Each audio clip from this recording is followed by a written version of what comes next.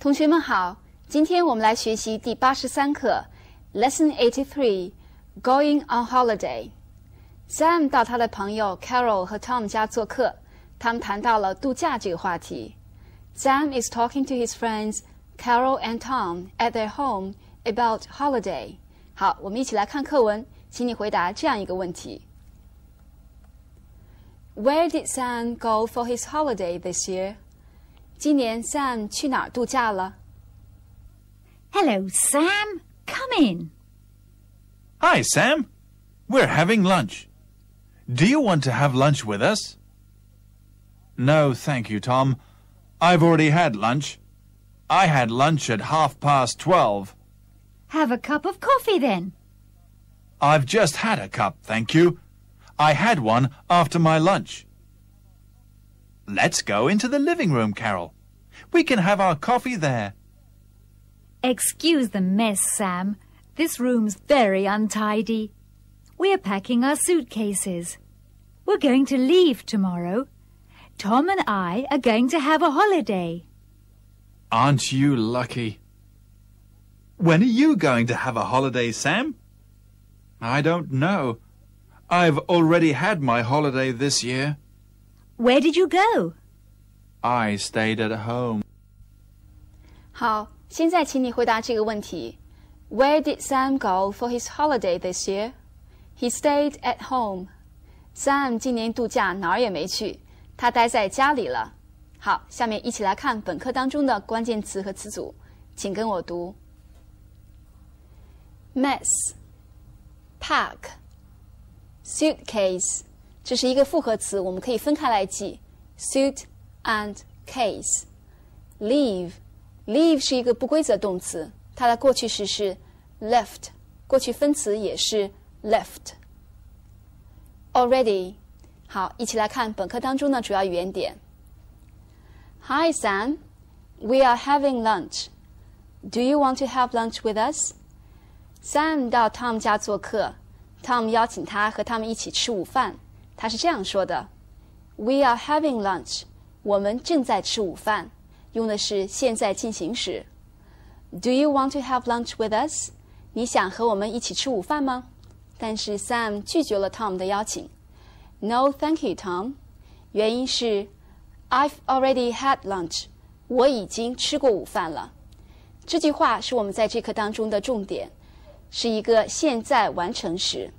那么现在完成时的构成呢，是用 have 或者 has 加上一个过去分词 have lunch。 那么 have 的过去分词是 had。 现在完成时中所讲述的动作发生在过去，但是却对现在有着某种影响或者产生某种结果。后面常常不接时间状语，那么要强调在某一个时间发生的动作，我们要用过去时。比如 Sam 进一步说明他是在什么时间吃午饭的。 I had lunch at 12:30. 我是12:30吃的午饭。那么我们现在用第三人称来说一说 Tom 已经做过的这些动作。 Tom has already had lunch. He had lunch at 12:30. Tom 已经吃过午饭了，他是在12:30吃的午饭。我们来比较一下这四个句子。由于 Tom 是一个第三人称单数，所以他在现在完成时当中的助动词用的是 has， 而我后面的助动词用的是 have。 Already 这个副词已经，它要放在助动词之后。接着 Carol 又邀请 Sam 喝一杯咖啡 Have a cup of coffee then。 Sam 也拒绝了，原因是 I've just had a cup, thank you。 我刚刚喝过一杯。 Just 表示刚刚，而前面句子当中的 already 表示已经。那么 Sam 是在什么时候喝的咖啡呢？ I had one after my lunch。 我是在午餐之后喝的咖啡。请大家注意，在这个句子当中 Sam 想表达的是他刚刚喝过咖啡，所以现在不想喝了。他想强调的是过去的某个动作对现在的影响，所以他用了现在完成时。而在这个句子当中 Sam 想强调的是过去某个时间发生的动作，所以他用了过去时。我们来看看用第三人称单数改写这个句子应该怎么来做。Tom has just had a cup of coffee. He had one after his lunch. Tom 刚刚喝过一杯咖啡，他是午餐之后喝的咖啡。那么由于 Tom 是个第三人称单数，所以后面的助动词我们用了 has 加上一个过去分词 has just had。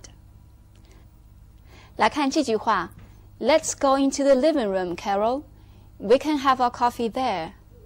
让我们到客厅去吧，我们可以在那儿喝咖啡。Let's 表示让我们，它的后面加上动词原形。来看两个例句 Let's go 我们走吧 Let's have some tea 让我们喝点茶吧 Excuse the mess, Sam. This room's very untidy. Excuse the mess 这屋子很乱，请原谅。当你刚刚搬了家，有同事来访的时候，你就可以这样来说 Untidy 很不整齐的，我们还可以用 mess 的形容词 messy。为什么屋子这么乱呢？ We are packing our suitcases. We are going to leave tomorrow. Tom and I are going to have a holiday. 我们正在收拾手提箱，我们明天就走了。我和 Tom 要去度假。Pack 这个词表示收拾什么什么东西，我们还可以直接说 We are packing. 我们正在收拾东西。有一些动词，比如说 leave。Arrive, go, come 他们在表示最近的打算计划的时候，可以用现在进行时来代替 be going to 的形式。所以这句话我们还可以这样来说 We are leaving tomorrow. 我们明天就走了。来看另外两个例句 I'm coming. 我就来，我马上就来。He's arriving tonight. 他今天晚上就到。When are you going to have a holiday, Sam? I don't know. I've already had my holiday this year. 现在大家想知道 Sam 什么时候度假 Sam 说我不知道，因为 I've already had my holiday this year. 今年我已经度过假了。Where did you go? I stayed at home. 你去哪儿了？我待在家里。Sam 说我已经度过假了，意思是我今年没有可能再休假了，强调的是过去的某个动作对现在的影响，所以他用了现在完成时。而 I stayed at home 说的是他休假时所做的事情，讲的是过去某个时间发生的动作，所以用的是过去时。本课的重点是现在完成时。好，下面我们一起来总结一下本课中出现的基本句型。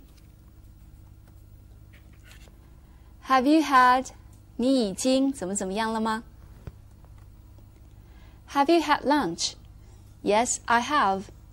I've already or just had lunch. 你吃过午饭了吗？是的，我吃过了。我已经或者我刚刚吃过午饭。